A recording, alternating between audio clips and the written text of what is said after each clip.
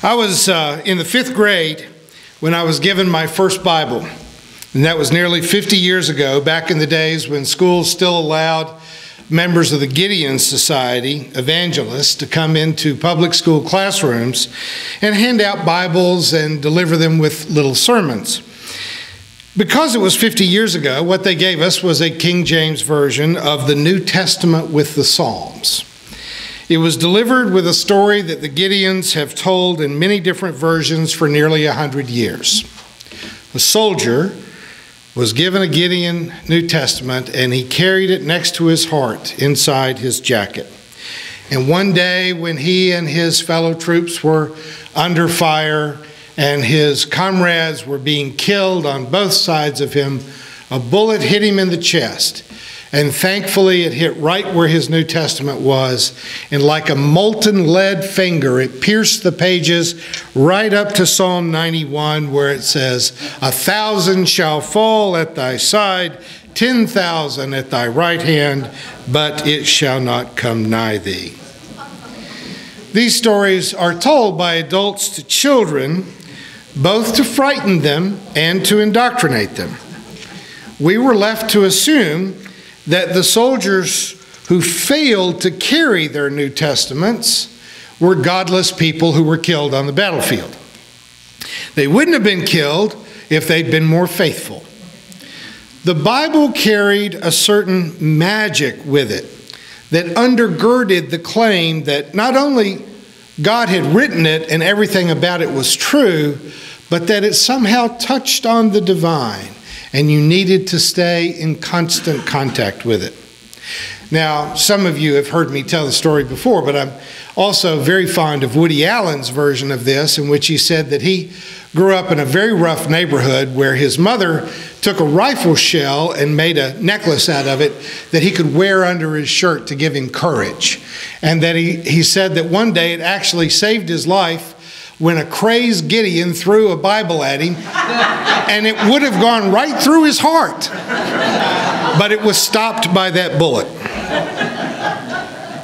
But in the world in which many of us grew up, there was an assumption that the Bible was God's Word, and we went to Sunday school for years trying to understand it. And several of us went on to college to study it, paying intense attention to the minutiae of translation. We studied Greek and Hebrew and ancient Near Eastern history, trying to unlock all of the magical mysteries of the text. The more conservative among us tried every kind of logical gymnastic to make all of the weird and embarrassing parts fit together somehow and explain them so that they made sense in a divine whole. The more progressive were willing to focus on what we came to call a canon within the canon. That is, we focused on the more plausible, the more agreeable, the more useful parts of the Bible, and we interpreted everything out from that. We had our favorite passages where we took our stand and defined everything else based on its agreement with those texts. For decades, many of us put on what amounted to a Kellyanne Conway attitude and tried to insist that the Bible didn't really say that Paul didn't really mean that, and that these hard passages were really just taken out of context, that they were misunderstood or misinterpreted. Look, folks, I think it's time to get real. The Bible praised Jephthah for sacrificing his daughter in honor of a battlefield pledge.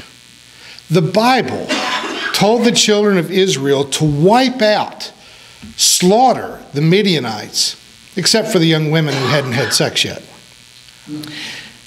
And it demanded the stoning of people who have done things that most of you did before you got here today. The Bible really says those things. When we encounter a text like the one that we sort of read today from 1 Peter, a text that sums up the core of evangelical Christianity, saying that we have been saved from eternal damnation by the blood sacrifice of Jesus on the cross, Many of us with more progressive leanings were taught in seminary to say, well, substitutionary death is one of the perspectives in the Bible, but there are many other perspectives. We have alternative interpretations of the meaning of the death of Jesus. We would say that the scriptures speak in many different voices from many perspectives, and so we try to marginalize texts like this one, push them to the side, and focus on other passages that are more helpful, more relevant, more acceptable to our modern views.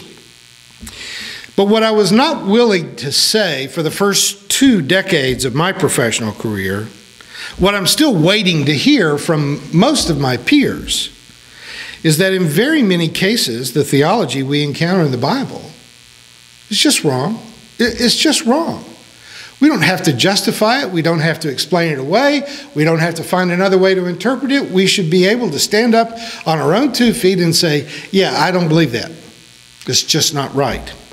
For many of us who grew up with a giant version of the Bible sitting on an olive wood stand in the living room on the coffee table, and with, for me at least, a Gideon New Testament in the hip pocket of my Levi's, those of us who went to Sunday school every week, who went to college Bible studies, and especially for those of us that went to seminary and beyond, saying that the Bible has bad theology, and it was saying a bit more than we could make ourselves say.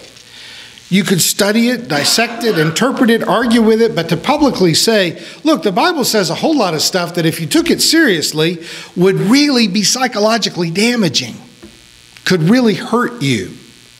That was a bridge too far for a long time.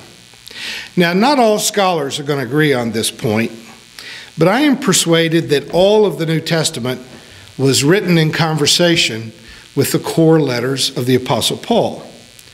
Everyone agrees that Paul wrote his core letters before any other part of the New Testament was written, but still, Paul's letters to the churches in Corinth, Rome, Galatia, and Philippi form the earliest definition, interpretation of what it meant to be Christian. The Gospels, which give us the best source of Jesus' material, were all written under an umbrella, a theological assumption that we had to square the Jesus story with Paul before we squared the Jesus story with Jesus. The other Catholic epistles sometimes offered certain departures from Paul's view, but they didn't give themselves a lot of license to entirely disagree. They disagreed more in nuanced tones than in the fundamental core of Paul's theology. Paul lived in the last days of the Jewish temple. He was executed in Rome about a decade before the temple was destroyed, never to be rebuilt. The whole aspect of Judaism as an animal sacrifice cult was already passing out of existence even in the time of Jesus. When you talk about Judaism, you have to talk about 3 or 4 Judaisms, but there was a period of time in which the Jewish religion was centered on a temple, priesthood-centered, animal sacrifice religion. But even in the time of Jesus, there were synagogues being built that had a different kind of teacher, that had rabbis that were not members of the priesthood, and that showed fairly little allegiance to the temple. There were independent forms of Judaism already forming before the temple was destroyed. In Paul's mind, the Jesus whom he never met, because the Jewish faith was about to end under Roman occupation and under Greek influence, that Jesus represented a way for Judaism to change so that it had a future. What Jesus said, what Jesus believed in, what motivated Jesus to actually go up to Jerusalem and put himself in harm's way, leading to his execution, all of those details were of no interest to Paul. For Paul, Jesus was what we call an eschatological figure. He was an individual who changed history, that moved us from one period of human history into a final period of human history, a sacrifice that ushered in a new age. Realistically, the religion of Paul had virtually nothing to do with the historical Jesus. Now, there's a great deal to praise about the Christian religion, both historically and in our present day. There's a great deal even to praise about the genius of Paul, who influenced the shaping of Western society, dare I say it, much more than Jesus did. I mean, we don't know a lot about Jesus. What we know about is Paul, and Paul's thinking that in many ways set Western civilization on the track that it has followed into modernity. But the Christian religion is, if I can sum it up this way, an invention of Paul and had very little to do with Jesus. Jesus, historically, might have been, I don't even know this for sure, but he might have been a radically anti-empire reformer whose beliefs the empire needed to snuff out as quickly as possible. But Paul offered a religion that not only did not threaten the empire, it was in fact quite useful to the empire. The Christian faith, according to Paul and the Catholic epistles, taught personal piety, a confident faith in an afterlife, and in none too subtle terms, obedience to the state. And as it is interpreted in this passage we read from 1 Peter, it taught you that you need to be afraid of God, to live, as this text says, in reverential fear, and that your redemption from a very, very bad outcome on Judgment Day was based on the sacrifice of the innocent life of Jesus Christ. Literally, he is affirming what I've said to you before: you are so bad that God had to kill himself. We were taught to believe in a God who was concerned with the minutiae, not only of how you reproduce, but even of what kind of food you eat, and what kind of clothing you wear, and what days you work and what days you don't. The God of our Sunday school classes was worse than Santa Claus. Santa Claus knew whether you were naughty or nice for just a few weeks before Christmas. But the God of the Hebrew Bible and of the Christian New Testament watched us all the time. One of my favorite passages of Scripture is found in the book of Job, chapter 7, verse 19, where Job's friends have been trying to convince him that all the bad things that have happened to him have happened because God knows. Job can't think of any terrible sins that he's done, but his friends are telling him, God knows, God watches you, God knows your private sins. And God rejects this hyper-judgmental God and screams at the sky, would you mind turning your head so I can swallow my spit? That you ought to be able to just have some aspect of your personal life that's not constantly being watched. Now, that's a colorful way of saying it in the ancient world. But what the poet who wrote Job is saying is that a God who is that watchful, who is that judgmental, doesn't even deserve our respect. That God is a monster. That God is like the NSA. We don't want that. If religion has a lasting value in a scientific age, surely it must represent a passionate search for what is true, not what is imaginary. A lot of what you read in the Hebrew Scriptures and the New Testament, and dare I say in the Quran, could be said to be offering us certain moral correctives to our narcissistic and greedy tendencies. I mean, there are ways in which our appetites can run over us. And so these ancient scriptures are hoping to corral our less civilized aspects, but they also bear with them the seeds of some serious mental illness. Clearly, while I object to the neurotic guilt that is present in much of traditional religions, we all know some folks who could stand a good dose of conscience. I mean, they really would benefit from a little more concern about their behavior.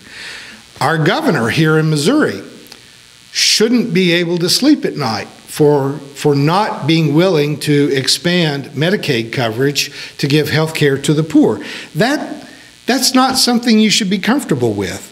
Bill Cosby, Roger Ailes, Bill O'Reilly could stand to feel a little more personal guilt. some shame, some remorse. And our president, who came out very quickly to say that he didn't believe Bill O'Reilly did anything wrong, which I think that the real crux of that issue could be a slight rewording of that sentence, that Trump doesn't believe that what Bill O'Reilly did was wrong, which is really different. He's not saying that he was innocent of the charges. He's saying, yeah, he did those things and he ought to be allowed to, because rich white conservatives ought to be able to treat women that way. So you see, guilt is not always neurotic. We have a conscience for a reason. I just think healthy spirituality should train our conscience to be honest, to promote health and truth. Somewhere between the narcissism of these public figures who seem to assume that no moral rules apply to them, and the cowering supplicant who is crippled with neurotic guilt, there is an honest and true path that is healthy and helpful. Lewis Black claims that Jews created guilt, Catholics codified it, and Protestants turned it into just tension, constant tension. All of our world religions could stand to be updated with a dose of modern psychological sophistication. God does not keep a list of sins, nor is there any reasonable sense that anyone owes a blood debt to God. There is no final judgment, unless it's the judgment that comes every day. There is a need for good judgment, moment by moment, not an end of time or end of life judgment, but a thoughtful, aware, decisive way of choosing the better path over the destructive path. Now, sin, if I may be allowed to talk about sin, you almost need a clothespin for that part of the conversation, but sin is a social construct. If you're living on an island by yourself out in the tropics, there is no sin. Sin is only when avoidable harm is done to another person. But even what is and is not a social ill or a social blessing, those things are not constant. Those values are constantly changing. And so a sincere spiritual person has to keep asking, what is right today? And society changes. Hopefully, society is growing more and more empathetic in that we are not dismissive of people because of their race anymore. We're not dismissive because of their language or their religion or their sexual orientation. But that progress doesn't always go in a straight line, folks. If November 8th didn't teach us anything else, it certainly affirms that progress doesn't always go in a straight line. You sometimes take 2 or 3 steps back, but that doesn't call for surrender. Religion has often burdened society with horribly ill-informed sexual guilt. Repression often leads to sexual perversion rather than the intended goal of religious conservatives, which would be sexual abstinence.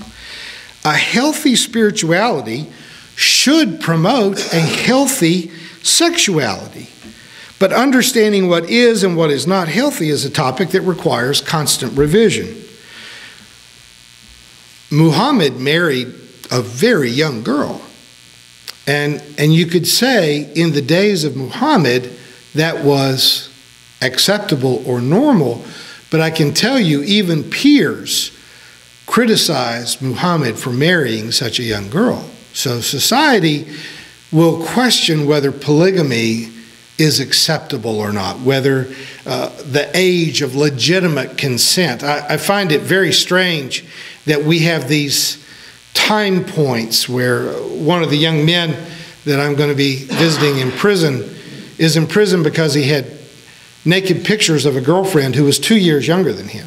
He was 18 and she was 16. That seems like kind of a fine distinction. If she'd been 18, she could go into the pornography industry. I mean, we've got some nervous issues here. When my daughter was 20 years and 11 months old, if I'd poured a glass of wine for her in our own home, that would have been a criminal act on my part. But on her 21st birthday, her sorority sisters could take her on a tour of local bars, and it was legal to make my poor child sick, which they did. We're constantly having to question what are the boundaries between free, liberated life and social responsibility. And as much as I want churches, mosques, and synagogues to come into the 21st century, if Donald Trump makes another sexual comment about his daughter, I'm willing to go all medieval on him and bring back public stoning of perverts. But most of us in the 21st century have come to the conclusion that sex between consenting adult partners is not a sin. But it's quite clear that people like Trump, Ailes, O'Reilly, and especially Bill Cosby don't understand what consent means. And even when there is adult consent, there are social and health concerns that should be a part of an informed conscience. We should respect the exclusive promises that couples generally make to one another in marriage. We should respect that vow and not try to interfere with it. We should be concerned about taking precautions against spreading diseases or causing unplanned pregnancies. But we absolutely should not teach young men and women to loathe their own bodies or to feel guilt for their very normal and natural desires. The Catholic Church must come out of the 16th century and reconsider this whole celibate priesthood thing. Could they possibly still be gathering evidence for the fact that a celibate priesthood leads to all kinds of sexual misconduct, that it doesn't work that way? Islam must stop pretending that they are not, as they are living it out, a misogynistic faith. They don't have to be, and they haven't always been. But there is growing pressure on women in Muslim countries to cloak their bodies in a way that implies sexual guilt for simply being female. And Protestants who still promote these abstinence-only programs, and especially their psychologically cruel Exodus programs, they've just got to take a modern scientific course on human reproduction and stop with your silly, uninformed guilt and fear that is creating so many horrible, sexually perverted and criminal people. Now, I want to respect the faiths of all other people, but I also want other faith communities to be respectable. And in our scientific and medically and psychologically aware age, any religion that still condemns homosexuality or that wants to treat women as being somehow either inferior to or personally responsible for the sexual urges of men, or any religion that leads you to believe that you are inherently evil so that you must live in fear of divine judgment. Folks, that religion doesn't deserve our respect. We don't have to act like we tolerate that. An illumined spiritual life joyfully embraces the fruit of scientific discovery, both in what we know and what we do not yet understand. Still, we commit to live out the claim that love is our religion. Thank you for watching our videos. We are entirely dependent on the donations of our listeners and members. We hope that you find this content to be important enough to help us to keep offering these videos to the public at no charge by becoming a regular contributor. Please click on the donate button on our website at www.spfccc.org. Thank you for your support of progressive religious programming.